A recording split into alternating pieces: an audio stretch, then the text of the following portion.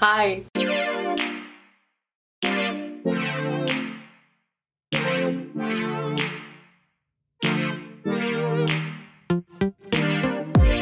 Hi friends, hello, hi, how are you? I hope you guys are having an amazing day today. And today, oh my god, so many things are happening. So first of all, you're probably like, Hannah, where did you get that amazing shirt? I want one. Where did you get? It says peace, love, and contour. Do you get it? It's genius. And to that I say, alas, my friend, this shirt is no longer available. Back when I had about 6,000 subscribers, I made this merch because I was like, people want merch. And I made this merch, and this is one of them. Along with this shirt was the iconic Hi Friends hoodie. A lot of classics going on. The Peace, Love, and Contour long sleeve is a particular fave. But recently I was looking at my merch store and I was like, this is trash. And people were emailing me and they were like, hey, I want to buy your merch, but it's trash. So I found an artist that I love. I found her through Instagram. Her name is Madeline Graphics, and you guys should 100% go follow her on Instagram. She makes the most adorable animations, the coolest stuff. I'm gonna have her link down below. I found her and I was like, you want to make some merch? And she did. And so she made me some, let me just say, like, I'm so excited for this moment. Without further ado, my brand new merch is launching. This is my merch. I'm gonna be flashing pictures on the screen. I'm really excited about this. I'm so hyped to have merch that is actually cute. I did still keep the Hi Friends hoodies that I wear in all my videos, but this shirt is gone. I think I'm the only person who bought one. I still am keeping the Hi Friends hoodie just because that one actually a lot of people liked and did buy, but all of the other ones nobody was buying and everyone hated. So I'm really hoping that with the new designs, you guys like it. I am in love with the designs. And I'm really we started small. I didn't want to overwhelm with like too many different things going on. So we started with 2 core designs, and then I'm hopeful that we can expand based on like what you guys think of it. And yeah, I'm really excited to see you guys. If you want to buy some, you can. Don't feel any pressure. Don't feel like I'm gonna hate you if you don't. But I did want to make it for you guys because I just love the idea of you guys wearing little little hoodies, little t-shirts. Can't wait to get mine. I ordered mine already. I'm really excited to wear it just like I wear my Hi Friends hoodie every day of my life. So yeah, I have merch. It's new. I'm really excited about it. And if you want to go check it out, it will be linked in the description. So do that if you want. So this video, now that we have that out of the way, this is going to be a Yass or pass. I'm fully aware that you guys hate this name. I'm gonna keep doing it forever. So unsubscribe, unfollow, unlike, dislike this video, do whatever. Yes or pass is staying. Okay, that's it. Ugh, I hate my energy today. You and me both. You ever isn't Mercury doing something weird? I don't know. I'm gonna be doing a yes or pass. So I haven't Yass or pass, sorry. It has to rhyme. So I haven't done one of these in quite a while. It's been a couple weeks and a lot of new stuff has come out, and I just wanted to go through Trend Mood and like give you guys my opinions on it. You guys ask about this type of stuff. I was like, you know what? Ask and you shall receive. I'm just kidding. I'm being so obnoxious. Literally my merch is getting to my head. Like one person's gonna buy a hoodie. All right, so the very first thing I wanna talk about, I'll have pictures right here, is Melt Cosmetics is coming out with a new highlighter. Oh, this thing looks beautiful. It's called their Digital Dust Highlighter, and this is the shade Genesis. This is the shade I'm obsessed with. There is a lighter shade that's more of a like white tone, and this is their little bit of a deeper tone. This looks amazing. I want this like really badly. There's not been a lot of things from Melt that I'm like, oh, I want that, but I want this highlighter. I think this looks so beautiful. I think the packaging is super sleek and cool. It's very on brand for Melt, and I think the embossing is beautiful. The swatches and the way that it hits the light, I love it. So I do really like this. However, I don't know if you guys know this, but I've been doing this ranking series on my YouTube channel where like every Saturday or Friday, whatever, I post like a ranking video and I rank products in my collection so I can see like where each product falls based on a certain category. And I ranked my highlighters, and I have a billion of peachy gold highlight. Like, I have too many pinky peachy gold highlighters. Do I have one that is exactly like this? No, I don't. I really don't. I don't have a duochrome that's like this. Like, I'll give myself that. But I have enough that look similarly to this that you're not gonna notice a difference on the cheek. Like, I guarantee I could find a dupe for this. However, I think it's really pretty. And honestly, if I hear the reviews are super, super, super good, like I hear reviews and they're really good, this is something I might pick up. But this is not something that I'm just gonna run off and go buy like right when it launches. I wanna wait and see if the formula is gonna make it worth it, or if I can just continue to use the other like peachy pinkies I have. Natasha Denona. Oh, I gotta tell you guys, I'm not even gonna lie. Normally I come on here and I trash these brands. Like, this stuff is getting me. Natasha Denona is coming out with new sparkle and metallic liquid eyeshadows. So basically the Stila glitters, like they're coming out with their own version of that. And these look pretty. They look so pretty. I have a really bad addiction to glitter toppers.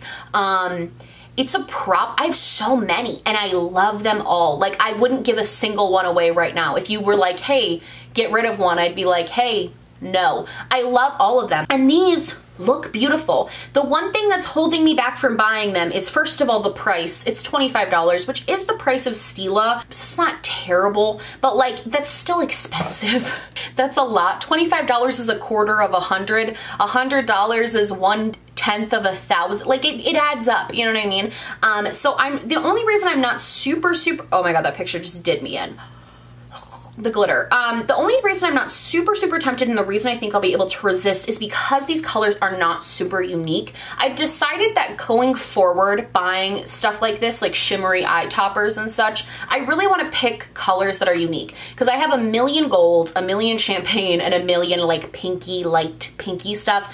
What I need is like cool colors. Like, I need like greens, I need reds, I need purples, like crazy stuff like that. And this is all basically very neutral colors that I know I already have. So while I think these are beautiful, and while the packaging is so on point too, like it's so pretty, while I think these are beautiful and I think these would look gorgeous on the eye, and I think I would actually love them, I don't think I need them. The other thing about these too is when you're talking about like liquid eyeshadows or liquid glitters, they dry out after like 3 months. So it's really not beneficial to you or your wallet to have more than one type of shade at a time. So like, maybe if like my Stila glitter that I love, like one of these looks like Smoky Storm, almost exactly like Stila's Smoky Storm. So if, for instance, I know that's gonna dry out within the next couple months. So if that dries out, I might consider picking up this as like a replacement, just to try out the formula and just see. But I don't think I need things that like can be duped at the moment by multiple products, because I need to start just working through those on their own, if that makes sense. They dry out too fast. You don't want to just waste product, especially when you are paying so much because they're so unique and cool. You pay a little bit more for these types of things, and I don't want to feel like I wasted my money because they dried out before I could like use them up. Does that make sense? My one Stila glitter that really dried up though, I used that thing to death. Like, she was gone. Kylie Cosmetics came out with her summer palette. You know, I'm not really here nor there about the summer palette. It's definitely like neutrals, like all of the mattes are neutrals. It does have a couple pops with the purple and the bright green. I just don't think it, I think it's cute because at least it does look summery. Like, I look at it and I'm like, yeah, that's a summer palette. Like, unlike Too Faced, who is re-releasing their Gingerbread Spice palette in the middle of June, I don't look at this and think it's not summery. Like, it definitely looks like something you would see photographed by a pool, which ironically it is. I just am not particularly interested, I guess.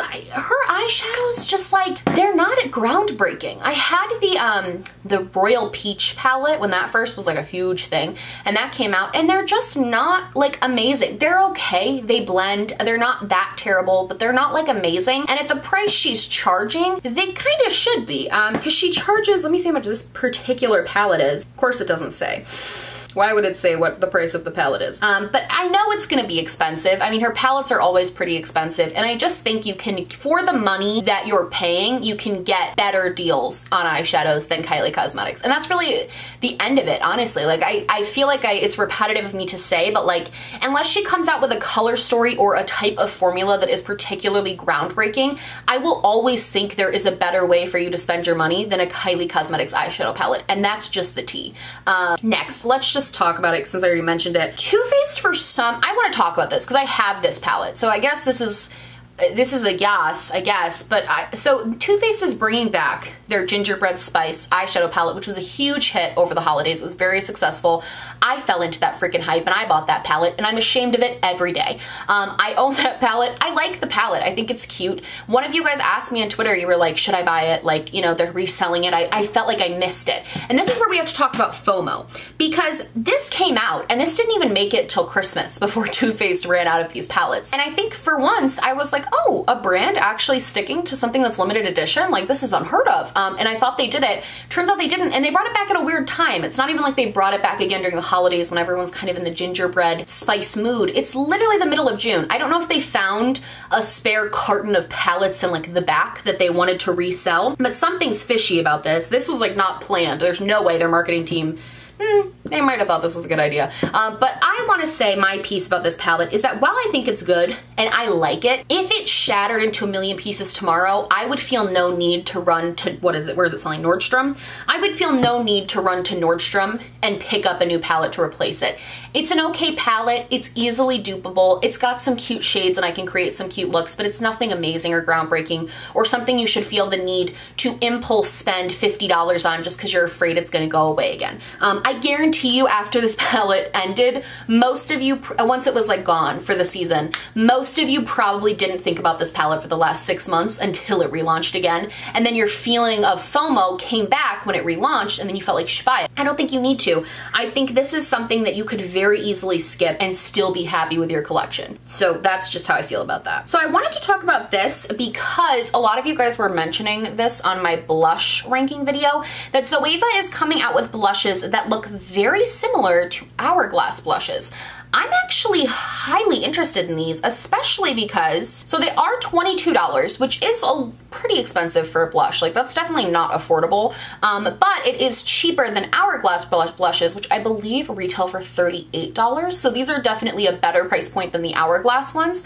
Still expensive. But I would be interested to see if these actually are a dupe for the Hourglass formula, because I think if they were, it would be worth looking into, because that Hourglass blush that I have, I love. I absolutely love it. It's like one of my favorite blushes. I think it's so beautiful and perfect and just like amazing in every way. So I think because these look like this, people are assuming that it is like this, and I'd be interested to test that theory. So this actually might be something that when it launches, I wonder if it already did. Yeah, so now that this is launched, this is something that I might be looking into getting. I don't think $22 is insane for a blush, but I also don't think that's like affordable, because it's not. But yeah, this is something I'm gonna look into. So if you guys want to see, I'm gonna do a comparison video I think soon, but if you guys want to see these two blushes in particular compared formula and everything, let me know down below, because I am really thinking about picking one of these up. I don't know if you guys need these though.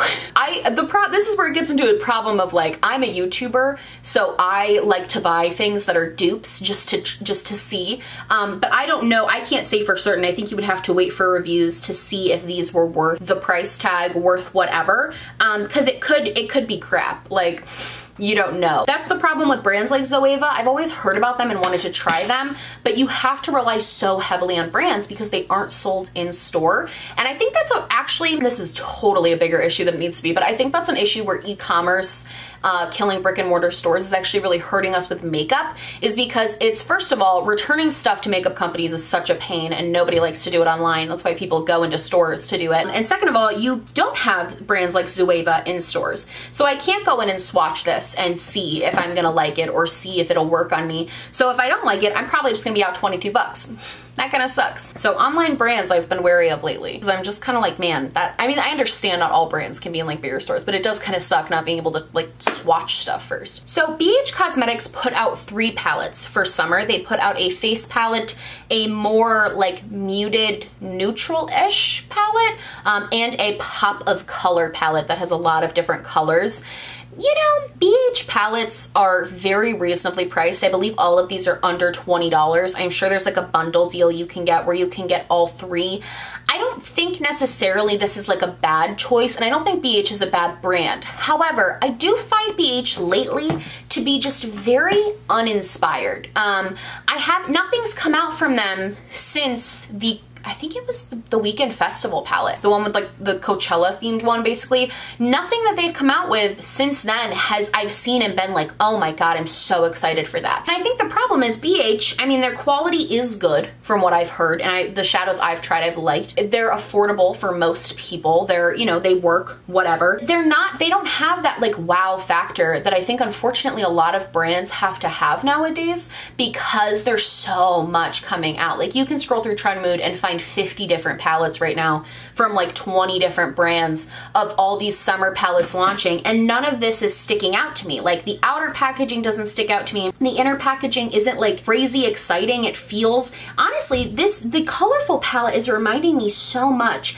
It reminds me of that Jeffree Star palette, the Thirsty palette. That's what this looks like. I'm looking at it, I'm like, man, that reminds me so much of something. The colorful one reminds me of the Thirsty palette, which when Jeffree Star did that, that was an original and cool idea. And now this is not anymore, because this color scheme has now been done. Like mixing the teal, that bright blue with like the pinks, done. And the neutral palette, I mean, it's again, it's fine. I'm sure it's good quality. I'm sure somebody would use it and like it. So that's my thing with BH. It's just kind of boring. It sucks, but it is. This I'm very excited about. Simply Nailogical is actually launching her own nail polish brand, and it's called Hollow Taco, which is what she calls top coats that are hollow. I am so excited for this. I am so hyped. I actually tried to get some stuff on launch day, but she sold out very quickly. I was going to get the one of the hollow toppers and the one coat black. She said she's restocking soon, so I definitely think those are things that I'm gonna pick up. I've actually been trying to grow my nails out lately and actually be able to like paint my nails, and I've gotten a lot better at it, and I would be really, really interested to see the formula that she has. I think Christine is one of those people that is so non-problematic that she just like, I'm just happy for her. Like normally when beauty gurus have their launches and they sell out, I'm like, oh, so they stocked like 20 palettes when 1 million people were gonna get it so they could sell out. I don't think that's the case. I genuinely think she sold out because I genuinely think people love her. And I'm really excited to see where she's gonna go with this whole brand. I mean, nail polish is like, sky's the limit, basically. I think it was a really smart move on her part, and I'm very excited to see where this is gonna go. The nail polishes were a tiny bit expensive. They were like, I think the normal colors were like 11 and the hollow top coats were like 13. But I'm also very cheap with nail polish normally. So that could just be where my priorities lie, like because I'm not super prioritizing my nails. I prioritize my face. For me, that's like a lot, but I'm sure for some people that's like a really good deal. So I am definitely gonna pick a couple of those up when they come up for restock. I'm really excited about that. And I also just wanna support Christine. I like her whole thing. I like what she's about. She actually inspires me so much, because if I were ever in a position to make like a lot of money on YouTube, I would want to do the same thing she does, where every year she does like a college tuition giveaway where she pays for somebody's like year at college. I would literally love to do something like that. That would mean that I like made it in my life. If I could help somebody pay for college, that would be the most amazing thing ever. So that is definitely, like, she just inspires me in general. I think she's a huge advocate for education and not making YouTube your real job, and I love that. Man, this thing from Benefit. I know this already got like trashed. This is called the Flock Star. It's just bad. Like okay, so it's the same 4 things you see in everything, which is Hula Hula Light, California, and Twinkle. I didn't even read those names. I could tell just from looking at the pans exactly what those were. And that tells you that Benefit reuses their stuff way too much. The eyeshadows, just completely uninspired and boring. The packaging is bulky for no reason. It's just not cute. It's not. Don't spend your money on this stuff. Spend your money when Benefit decides to spend money on more innovative people that work for their company. Like, that's when you should spend money on Benefit. Right now, they're giving you the same old regurgitated stuff and just hoping that it works for them. And I hope it doesn't. I hope that I don't even know what to say, because I'm so fed up with Benefit just regurgitating everything. It's ridiculous. Like, they have the money to hire better people. Hire them. Hire some creatives, get them in the lab, get them working on some new stuff, because they make good stuff, but it's all the same, and it just gets so monotonous and boring. I saw that palette and literally rolled my eyes. Like, I couldn't even deal. So Wet n Wild came out with the Pac-Man collection. I actually think this is really cute. I'm not even gonna lie. I'm very on the fence about Wet n Wild at the moment of like what is going on with their brand and everything. It's very confusing to me and it's just annoying. So I don't think I'm gonna buy from them for that reason because I'm just on the fence about supporting them as a brand. However, I do think the concept of this is so well executed and so cute. The palette is so Pac-Man, it's so cute. The lipsticks have the little ghosts on them. They even have the little apples that you would get, like the little, you know what I mean? Like you would get an apple. They have that as lip balm. Like, I think all of this is so cute and on point. And that's the thing about Wet n Wild. Like, even though they're a drugstore brand and even though they're controversial at the moment, they commit to their themes and they commit. Like, this is what, like Too Faced, take notes. This is what committing to a concept looks like. It's beautiful. It's such a fun thing to see. Like, I saw this and I was like, I'm not probably gonna buy that, but I commend them for making something fun and exciting and different than all the other summer palettes that have come out this summer. And I mean, that palette's probably like $8. How much is that? Literally, this palette is $10 and it looks beautiful. And so does that face palette and so do the lipsticks. Like, all of this, I love. I love all of this. I think that Pac-Man collection was very well executed, very cute, and very well done. All right, finally, let's talk about this. Natasha Denona has finally made a mini of her Tropics palette. I talked about that Tropics palette not that long ago in a video. It probably was a long time ago because it was in my old apartment, but I vividly remember being like, if you like the Tropics palette for just that bottom row of colors that are very bright and vibrant, wait, because Natasha Denona often makes minis of her palettes and you can just buy that instead of buying that whole palette. And honestly, I thought I was wrong. I was like, maybe I was wrong about that one. Like, maybe she was never gonna do it, and then she did. And I felt like, freaking that's so Raven. I was so psychic for a second. No, in all honesty, I don't know. These mini palettes from Natasha Denona, I don't know if people realize how small they are. These are small. Like, have you seen them in stores? They're like this big. Tiny. And I get that, like, you get less products so you're more likely to use it. So I think if their colors are gonna use like a ton, I think that's great. I'm the type of person that likes eyeshadows that are just like cohesive. You can just use an eyeshadow palette and like that's that. I don't mind pulling from 2 different palettes. Like, I did that today. I have a tutorial Tuesday on these 2 palettes coming tomorrow and I used 2 different palettes and I didn't mind doing it, but I particularly like to be able to just grab a palette and like create a full look. You can't really do that with a palette like this because of the color scheme. I don't think it's inherently a bad idea, but I also have heard through the grapevine, I've never bought one of these mini palettes from her, but I've heard through the grapevine that these particular ones that she sells, the mini ones, not the 5 pans, like the minis, that they're not her typical quality, that they're like crap, basically. So I think at this point, I would just nix that. You know what I mean? I don't think anybody like needs this quint. Is that what 5 would be? That's how I feel about that. I just don't feel like anybody really needs it. I don't know. I look at that and I'm just like, it would have been cooler if she came out with it right after that initial palette launch. Because then people would have had the I guess that would have given people the option to not buy the big one. But like, still, that would have been cooler. I love you guys so much. I hope you liked this video. I hope it wasn't too ranty or rambly. Just wanted to talk to you guys about some new product releases. If you like this video, please like and subscribe, or just like, or just subscribe, or do neither. I'm honestly just so happy you're watching me. Thank you so much for being here. My brand spanking new merch will be linked down below, along with the amazing girl who created it and her Instagram. Please go follow her. She's just fantastic. I've just loved working with her on this whole project. She's been an absolute delight. It's been amazing. She's helped guide me through this whole process. So thank you, Madeline. I love you guys so much, and I will see you in the next one. Bye!